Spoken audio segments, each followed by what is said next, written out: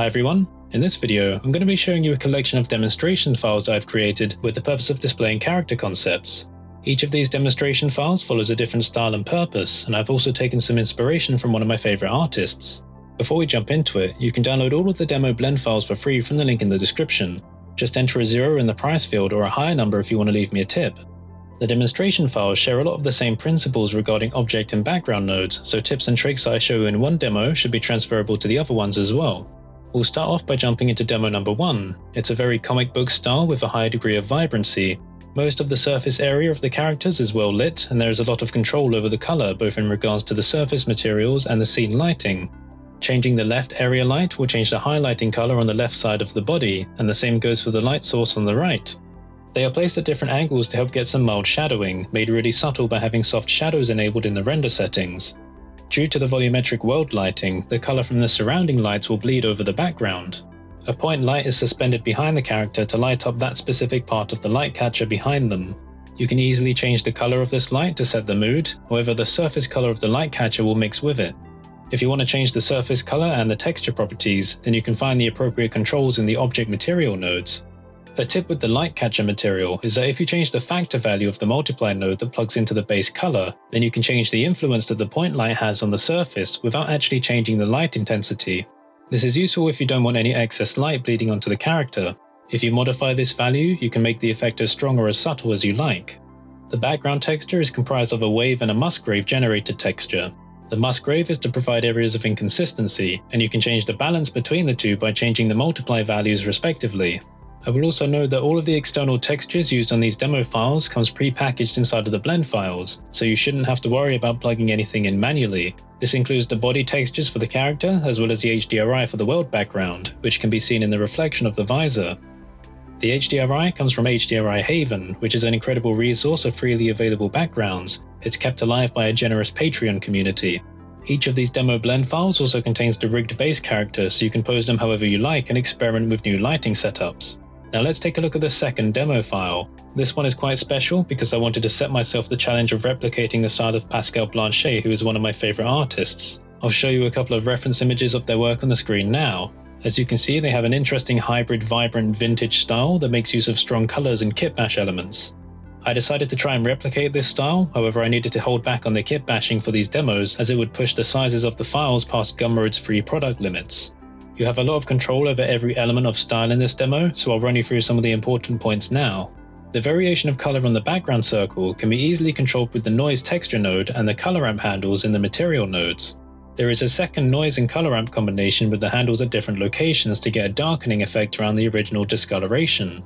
In Pascal's work, you can sometimes notice a colorized ambient occlusion effect, so this was added alongside some bumpy surface imperfections to the material nodes of the detail objects. If you take a look at the nodes, you'll see that it's a really simple setup, and it's the same effect that was used for the ground color variation in my stylistic alien environments video. Here you can use the handles to control the color and intensity. This AO effect was also added on top of the character textures, so we can get areas of discoloration where there are overlaps with other objects. Take the pole for example. As I change the color of the leftmost handle of the body, we can have it add to the texture information below. The lighting setup is simpler than the previous demo. There are two main lights acting on the character, one from above and one from the left, which is coming from the direction that the character is facing. You may notice that there's a general yellowish ambience acting on the scene, and this is due to the world volume having a color tint applied to it. Modifying this in the world nodes is a good way to adjust the mood. If we take a look inside of the compositor nodes, you'll see the setup for giving us complete control over the colors in the final render. We can increase and decrease different color bands, which is useful for prototyping different palettes for this specific style. Now just to quickly demonstrate how to take this a step further, you can take the render result and modify it in any way you like with the help of an image editor. If I take it into Affinity Designer, I can quickly apply a border to the image and overlay a grunge texture to get a more vintage effect. In this case, I'm using the hard light blend mode, and I can control the influence of it with the opacity of the layer. I can also recolor the grunge to get some colorized texture-based imperfections. Now let's move on to demo 3. This one is simple in design, intended to be dark and dramatic. There are 4 sources of light acting on the character, with the primary purpose of highlighting the outer areas of the object or leaving some of the inner mesh darkened. This is because for visual satisfaction and intrigue, what you can't see is just as important as what you can see, so an effective use of darkness is always good for showing off interesting silhouettes. This is in stark contrast to the first demo, which was purposely aimed at being well lit on every side of the character. Notice that for one corner of the lighting there is a color highlight. This is definitely a case of less is more in regards to color. Combining this with reflective surface elements can get this really striking effect that draws the eye. You can really tell that this demo is based a lot more around showing off interesting points of focus rather than every minute detail. If your character has a signature weapon or armor piece, then this is an effective lighting template to use. If you're interested in lighting, I encourage you to download the files and experiment with creating new layouts for yourself. As we move on to Demo 4, you can tell that we're moving further and further away from colourful styles. This is a full body shot of the previous demo with a more faded background and only white lighting acting on the character.